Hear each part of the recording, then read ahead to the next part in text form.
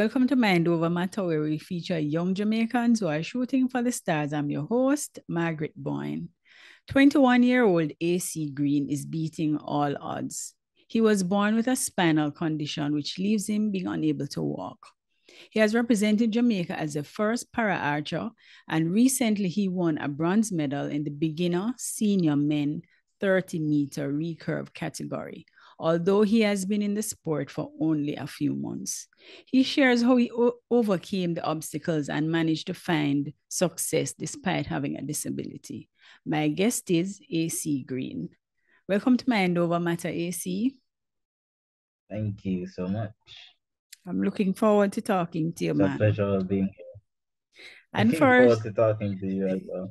yes, and first, congratulations. You Thank recently returned you. from your first international competition, Yes. where you won bronze. So that's an amazing accomplishment. So how does it feel to be Jamaica's first para archer? It feels amazing. It feels like I am creating a path for other para athletes who want to try archery or who wants to get into another sport. Archery might be that kind of sport for them. So overall, it just feels the feeling is overwhelming. But archery though, AC, when I think about archery, I thinking about Robin Hood and back in the Middle Ages. I didn't know Yeah, that we yeah, had an archery team. So yeah, basically tell that me that about is that one sport. of the yeah, that is one of the movies like when I was younger, one of the Mm-hmm. movies that came out called Arrow.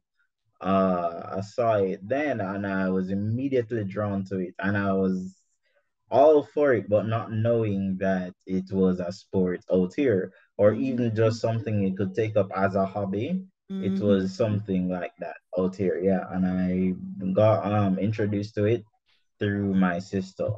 She Mm-hmm. tried it a couple years ago, and then the pandemic hit, and then that's when I was looking for something new to do, something different to take up. But then she had suggested you should try archery, and I was like, wait, what? They do that out here, really? Yes. So I think the same weekend it was, she took me to my first archery class and I did it. I really liked it. At first, leading up to it, I was nervous. I was like, what if I can't pull back the bow? What if Mm-hmm. it's too, what if I'm not strong enough? All these different things going around in my head. And the very first training session that I had, I Mm-hmm. did pretty decent at 10 meters. I think it was 8 meters at the time. And then they eventually told me, hey, you should keep coming back for this because I really like it. And I completely agreed on the same day. I was like, yeah, I'll be back. Don't worry. Mm-hmm. I'll be back next week. Yes. Yeah. And then I went home. I think I went home that same Saturday. And then I realized there was a big bruise on my arm from the string hitting me. And then I saw that and I was like, yeah, this is something I kind of want to take up now. It's a weird that's a weird moment to realize that this is a sport that you kind of want to continue in. But yeah, that was that moment for me, for sure. Mm-hmm. So you kept going back. Yeah, yeah, almost every single week since. Mm-hmm. So how long ago has it been though? Some weeks I missed, and then I realized into it that this is not something that I just want to do an hour once a week because I was only able to go on a Saturday. So this is I didn't want to just do it once a week just for an hour. Now I was way too addicted to it. So I started going Sundays as well. And Sundays I could only get an hour. And then I started going much more frequently. I started paying for 2 hours in one day. And then once that's when I kind of knew in myself that yeah, this is something that I really, really like. And then we had our national competition out here Mm-hmm. in June. Yeah, June. Early June. that they were shooting at 18 meters at, and I was only at 18 meters just for a couple of weeks. And then everybody and my coaches were telling me, hey, just come try it out for fun. I was kind of skeptical because I don't know how I'll do. My anxiety would kick in, everything would just go south in my head. Yeah, so but I told my coaches that, well, my now coaches, I told them then that well, it depends on how early I wake up that Saturday morning. I'll see. I'll see if I'll show up for the competition or not. And I did showed Yeah. up with the mindset of just going to have fun, and I performed really well. Like amazing, much better than I personally thought I would have. Uh, Mhm. and I came third initially, and I lost that third place shoot off to another archer who's also been there for a little while, a little bit longer than I have. Mhm. But it was a really good battle. I think I lost by just 3 points, 3 points, I believe. Yeah. And ever since then, I'm just like, yeah, this competition thing, I'm ready for it. I'm ready for it. Like leading up to it, I would say that I don't want to do it, but deep down, yeah, I'm all for it. Mhm. 110% all for it, all for it. Same Yes. situation with the international match as well Mhm. that just happened recently. I Mhm. wasn't really sure if I could do it in training. I had my doubts. Funny enough, archery is a very humbling sport. You'll have one really, really good day shooting, and then the very next day you go back, nothing works in terms of your shot process is off. You're just not focused. It could be something happening at work because we're training in the afternoon. So we have the day for work, and then in the afternoon we come to training. Uh, yeah, it's just really humbling because you think you can hit all tens and all nines, just Mhm. bullseye after bullseye, and it's yeah, you go there that day thinking that that's what you'll be able to do consecutively, and Mhm. it not turning out like that at all, and then you're just like, yeah, this is quite humbling. Right. So you have to be mentally strong then. Oh yes, for sure. For sure, for sure. Mhm. Not just in archery, in any sport. Mhm. Mental strength and your mental stability is plays a massive part in it, especially in competitions, bigger competitions, because you Mhm. have other teams trying to psych you out in the simplest of ways. They'll probably come up to you and just start talking to you, and then the questions that they'd ask about, like, oh, your shot process, what do you do? Do you breathe when you're about to release the arrow? What do you do? And that gets you thinking a lot. So there's a lot of it on both sides of the fence of where you would have to know what to take in and what to just let it pass through one ear and go through the other. Mhm. Yeah. So So it's what a lot of it is a mental game for sure. So what was it like though representing Jamaica? What was that experience like? Nerves, proper nerves leading all the way up to it. Because I don't think I had realized the magnitude of what Mhm. I was doing, being the first para archer out here and just going with a team that has never experienced any international matches prior to the one in Domrep. Uh, it was a lot of firsts for everybody, and we Mhm. went to that competition, and they did remember us for sure. We did leave a mark. Yeah, the whole entire team left a mark. Yes. Yeah. Yeah, and then what is so remarkable, AC, you're also playing against able-bodied persons. Yes. Yes, I am. In training, I was kind of iffy about it. But it's not something that I could beat around. It's not something that I could go there and say, all right, everybody sit in a chair and let's shoot together with me or anything like that. No, it was always shooting against them and just that natural drive and desire inside of me. that Mm-hmm. wants me to push and go above and beyond. Mm-hmm. And I do that a lot in training as well. Sometimes it's good, sometimes it's bad, because in strength and conditioning training, I would push myself a little bit too hard, not knowing that because I'm in the wheelchair, well, knowing that I'm in the wheelchair, but ignoring Mm-hmm. the fact that I'm in the wheelchair, uh, and pushing myself a little bit too much with the workouts that they Mm-hmm. do, because I'm constantly using my arms. So I can't do as much pull-ups as they can Right. do. I can't do as much sit-ups as they can do. I get Mm-hmm. winded really easily, and I'm working on that cardio and my stamina to build it up for sure. Mm-hmm. So tell me now, so how is the competition leveled to prevent able-bodied persons having an advantage? I mean, like, it is different in elevation when you're shooting sitting down Mm-hmm. from when you're standing up. So it might be a sight adjustment, just Mm-hmm. bringing down your sight a little clicks or bringing it up a little clicks, whatever it may be. Mm-hmm. But once you are working with your equipment and you know how to tune your equipment based off of your particular situation, Mm-hmm. then the playing field is Mm-hmm. as the leveled as the experience that everybody has. Okay, Yeah. okay.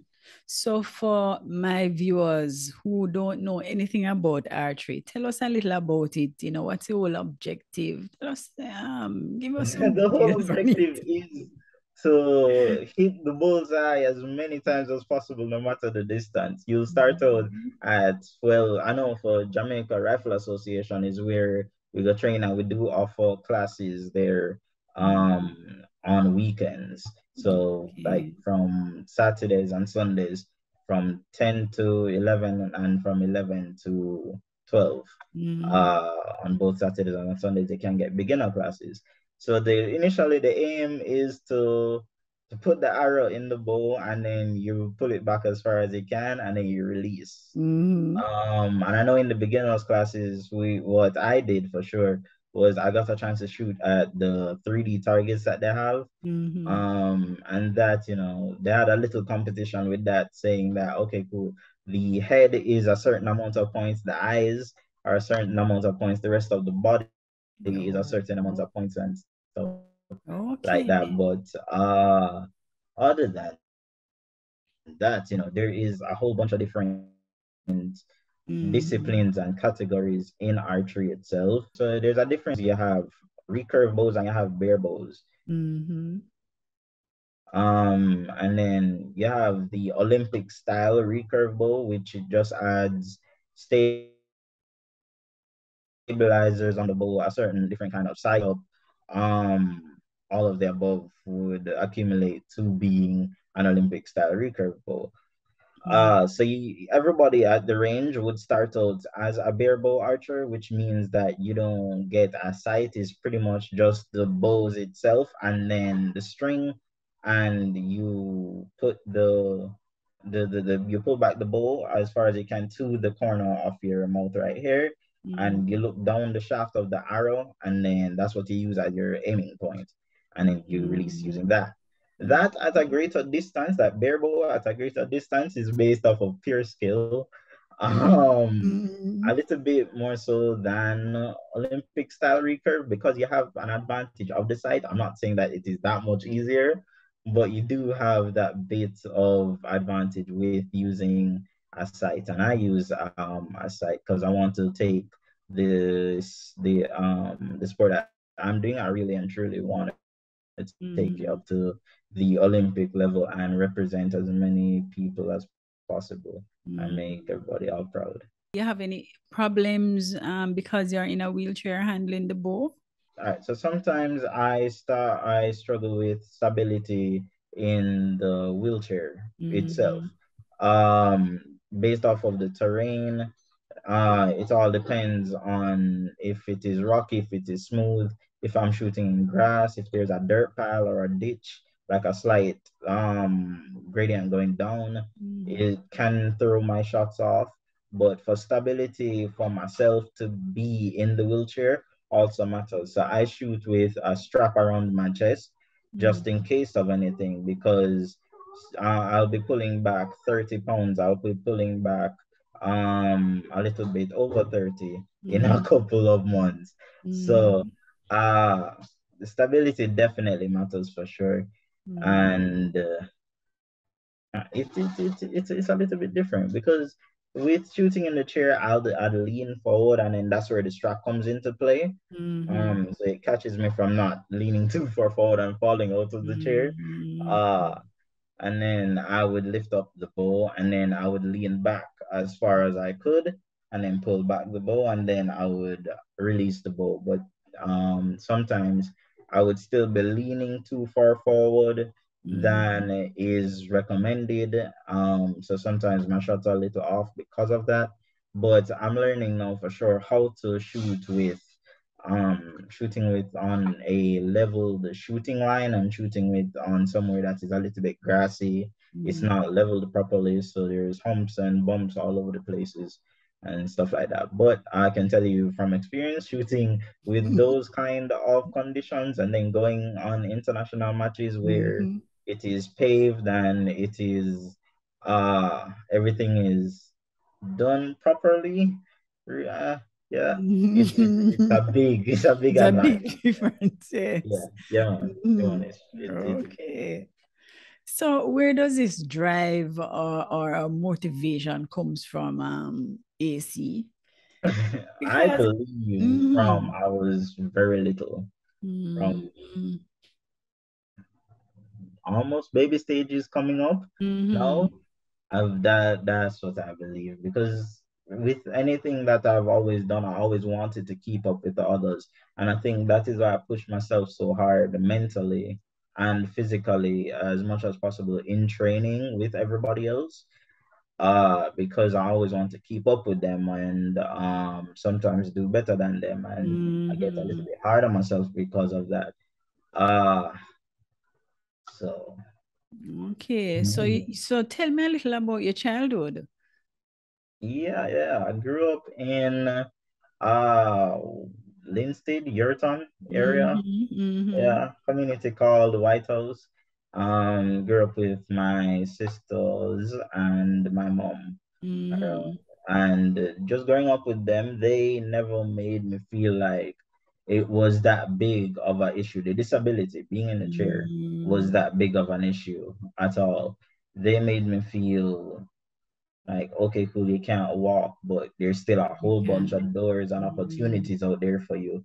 So you need to push against it. And that attitude growing up and that hearing that on a daily basis from each and every one of them has really helped me socially. I mean, granted, I still had my social anxiety mhm, mhm, about going out and about just sometimes talking to people as well, because mhm, I do mhm, suffer from depression, different mhm, levels of it as well. But uh, yeah, I've always found myself in sometimes in that dark place when I was younger as well. mhm, But always fought through it no matter what. mhm, And even the friends I was around growing up, they mhm. never, at least in my memory, they never made me feel like I You're was less any than. less. Mhm. Yeah, Yeah. yeah, because if they were going anywhere, they were like, all right, cool, we're gonna find a way to get AC with us. We're not Mhm, leaving him out of it for no reason. mhm. So yeah, that has helped Okay. quite So a bit. what about school? How did you do well in school? How did that go? Ah, oh, yeah, up to Well a point. enough. Yeah, man, I did, up to a point. Yeah, Mhm, academics wasn't my favorite. mhm, Eh, it wasn't, but what really helped though through high school was music. mhm, Um, the school I went to, Liberty Academy, they mhm. have a really nice music program that Okay. helps you to be confident in front of a crowd because we had Mhm, performances and shows like that people came out to and watch. So you would mhm, learn how to go in front of or on a stage in front of people um and just you need to perform at your best in Mm-hmm. But do you think though, Acee, that your background in music has helped you in this sport? Because it's oh the yes. same practice and the discipline. Yeah. Mm-hmm. Yes, for sure. For sure. The Mm-hmm. practice and the discipline and just being able to perform with a crowd staring at you. I Mm-hmm. mean, it's not so much in the qualifying rounds when everybody, you have like 100 and something people on the shooting line. You have 100 and some different archers on the shooting line shooting at the same time. You don't really have to worry about like that many eyes being on you. It's still they're still there. Just in your mind, you're like, all right, cool. They're not just focused on me. But once you get down to the shoot off categories and the head to head categories, when it's just two people on the shooting line shooting at the same target, and you're one of those people, there are eyes on you, right? So music for sure has definitely helped me to keep calm, cool, and as collected as possible, as much as Mm-hmm. possible. To bring home a bronze medal. The competition was really close, really Mm-hmm. fierce between the top three. Um, yeah, it So, has. so what do you think then are the most important skills in archery? Hand eye coordination, being able to keep calm and Mm, not let the pressure focus. get to you. Mm-hmm. Yeah, for Mm-hmm. sure. And consistency is a big thing in archery. Because say for instance you're shooting arrows and they're going all over the place, it is a Mm-hmm. little bit hard to adjust and know what is going wrong when the arrows are all over the place. But if you're shooting in one particular spot, it may not be the bullseye area, but you're shooting off to the left or off to the right, whatever it may Mm-hmm. be. Then it is easier to say, okay, cool. If all of your groupings are landing in X, let's shift it over to Y. Yeah, so it's much easier that way for sure. Mm-hmm. All right. So we usually have a strong representation in the Paralympics. Yeah. Is that one of your goal Oh yeah. to go to Yeah. okay. Yeah, man, for sure. For sure. It is a big goal and a big dream of mine. And as I said prior to this, that my main goal is just to get out there and prove to as many people as possible, both Mm, disabled or non-disabled people, able-bodied mhm, folks, that mhm, it doesn't matter what it is. Could be academics, could be just your day-to-day life, could be going to work, it could be sports, whatever you need to excel in, it is possible with the hard work and mhm, determination for sure. Because mhm. I can tell you it wasn't easy. Like Yeah. mentally, as I said, mentally, it's the mental part of it plays a massive role in it. And if you're not there on mentally on the day of shooting or on the day of competition, it can affect you. And little Mhm, things can throw you off. But with a lot of training and a lot of experience in those situations, you learn how to turn certain things off, certain emotions off. You mhm, learn how to turn the crowd off. You know mhm, how to just focus on it's just you, your equipment, and the target downrange that you're aiming at. mhm. So how did you overcome some of the challenges that you faced as someone with a disability? Sometimes I still struggle with it. I'm not Mhm. gonna lie, Yeah. especially going out certain places because out here is not really set up for people in a wheelchair. So I always have to do certain research on wherever I'm going to see if there is parking access for disabled Mhm. people, if there are ramps, if the place is upstairs, I have to check for an elevator and stuff. So as I say, a lot of me overcoming it Mhm. is stemming both from music, from archery now. It is putting myself Mhm. out there into Yeah. the light of a lot of people that are looking on me out of curiosity at first, to saying that, wait, Yes. this guy is doing stuff, and what Mhm. he's doing is really cool. Yeah.